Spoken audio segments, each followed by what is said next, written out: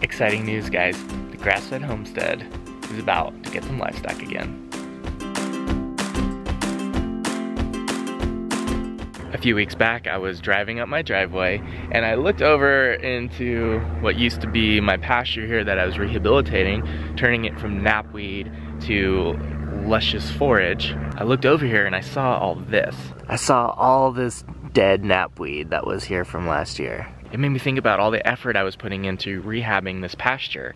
Remember, after a couple seasons of grazing, the pasture looked like this?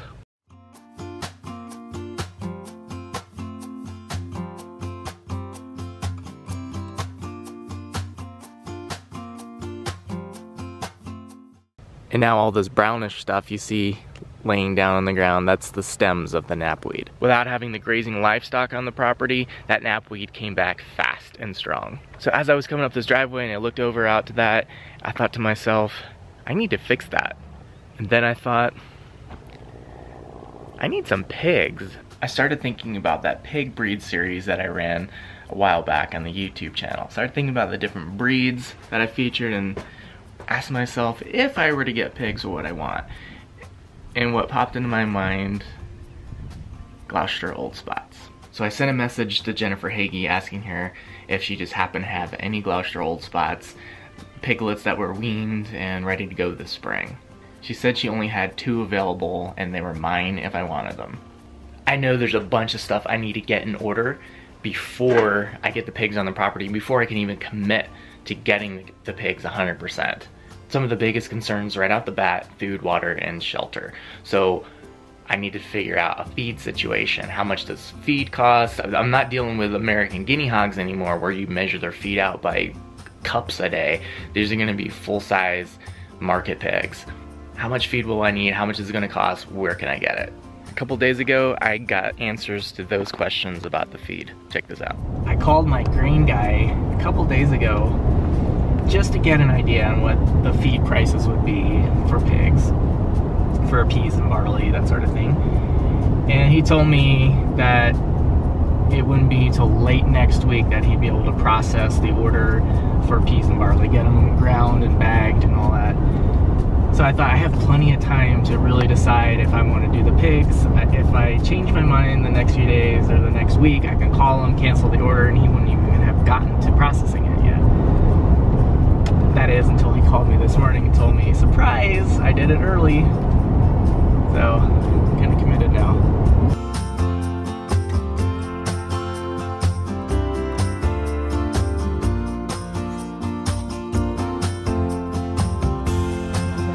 Only 20 more times.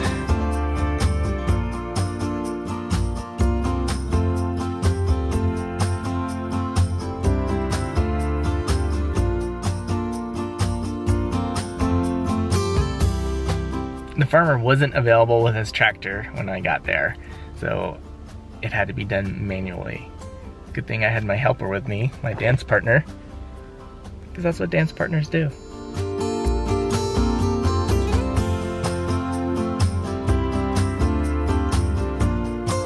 Two pigs for about 6 months is 1,000 pounds of feed, hopefully.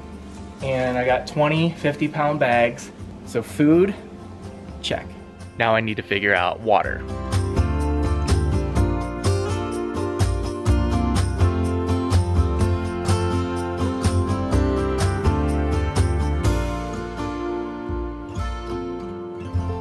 Good news, I was looking for these barrels where I had drilled and put in these water spigots here, these water nipples for the pigs. These are barrels I got back in 2017 when I got my guinea hogs, and this system worked really well. I just need to get the hose, get this thing sprayed down, cleaned up, and then I'm gonna put some water in it and make sure that that seal on the nipple is still good and that it's not leaking.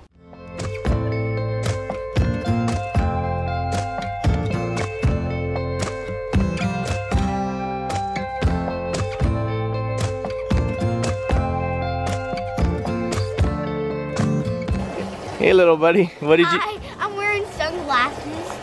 Yeah, those are silly. Hey, what did you just ask me? I asked you why you filling up the barrel. I'm filling it to check for leaks. Okay. But what are you going to use it for? Well, I have something to tell you. Yeah? What?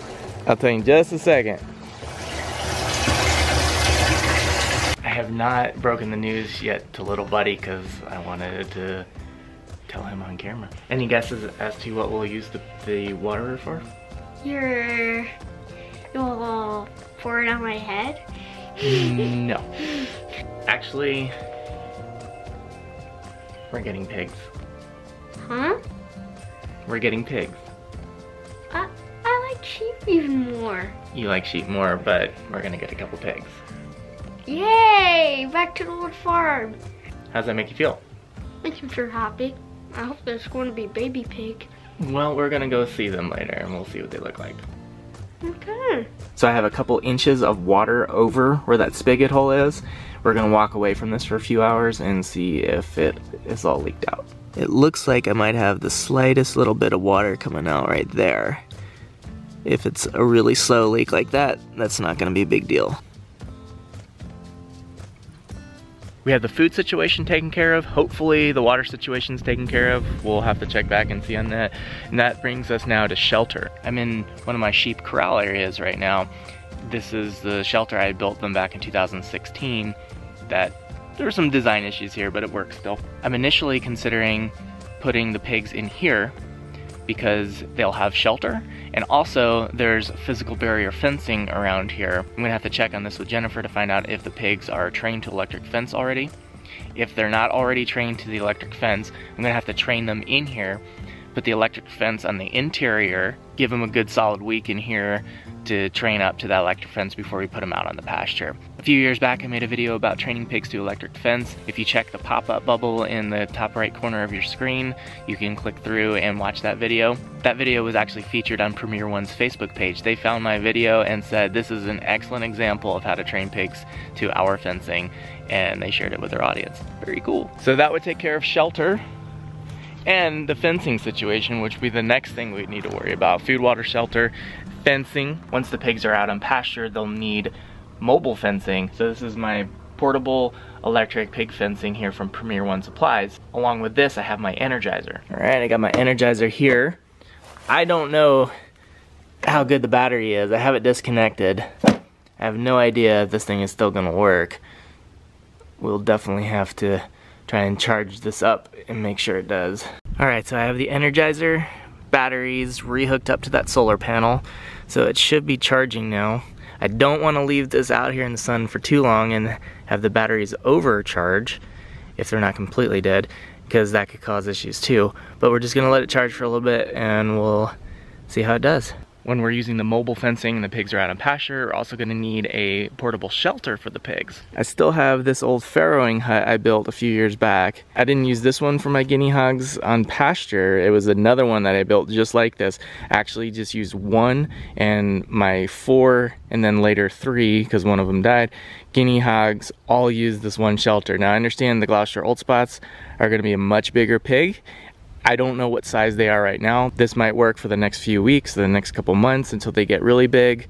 I'm not really sure. We're just gonna have to figure that out as we go. But for right now, I'm pretty sure I'll be able to get away with using this as a portable shelter. I just have to put a tarp over it, of course. With all that, I think we have a decent plan, at least enough just to get us started, and then we can adapt as we go. So we're gonna check back on that waterer in a little bit and the Energizer and see how that's going. In the meantime, do you wanna go see the pigs? I thought so. Let's go check them out.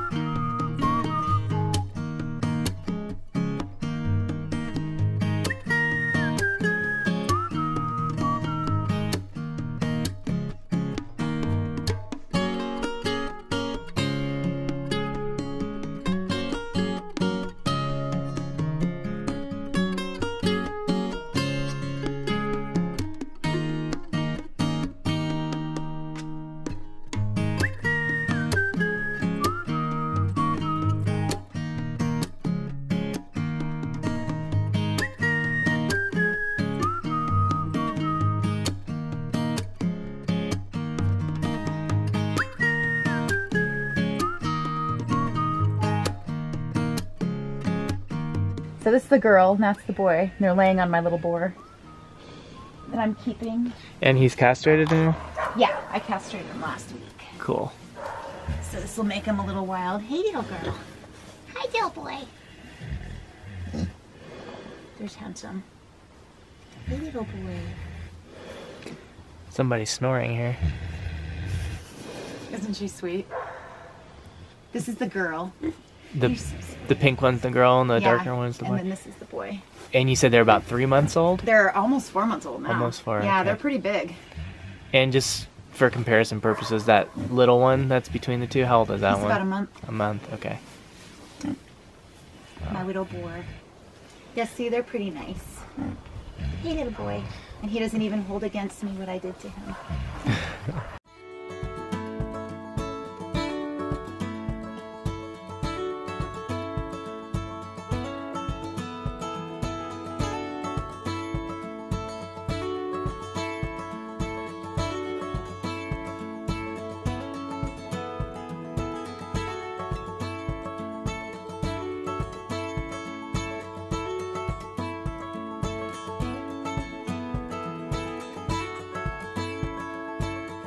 Little buddy and I really did enjoy getting to go see those pigs, and he certainly enjoyed bottle feeding that lamb. But when we got back home, I got wrapped up in all the other things I had to accomplish for the day, and I forgot to check the water barrel, and I forgot to set up the Energizer to see if it's gonna power an electric fence. Here we are about 24 hours later, the next day, so we better get on that stuff. All right, let's check this water barrel. We still have plenty of water above that drain hole there, so we know we don't have a significant leak. It is wet down here, so it does look like we have a little bit of a leak, but it's so slow it's not significant. And so when I fill this thing up every day during the summer, it's gonna have enough water for them each day. Water's good to go, shelter's good to go, just gotta check out the fencing.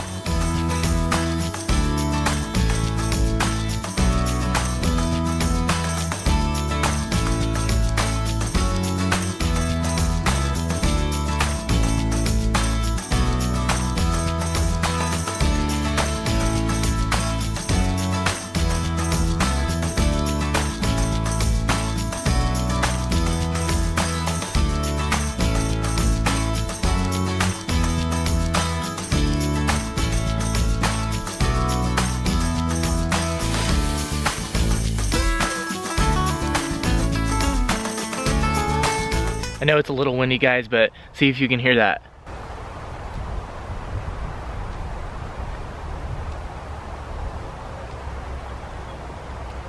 Hear that clicking noise? The fence is working.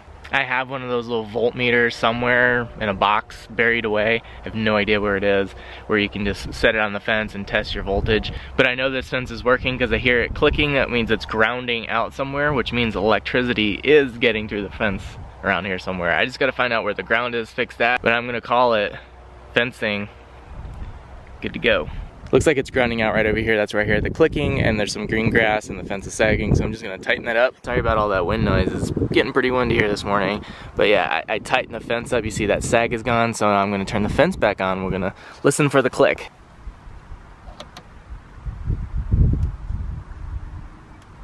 Perfect, the only click I hear now is the Energizer clicking that pulse. The fence isn't grounding out anymore. And just like that, the homestead is up and running. We are ready to receive pigs. If you can't tell, I'm a little excited. This is really cool. The pigs will be here sometime this week, so check back really soon on the YouTube channel here so you can see them coming to the homestead. The Grass-fed Homestead is alive.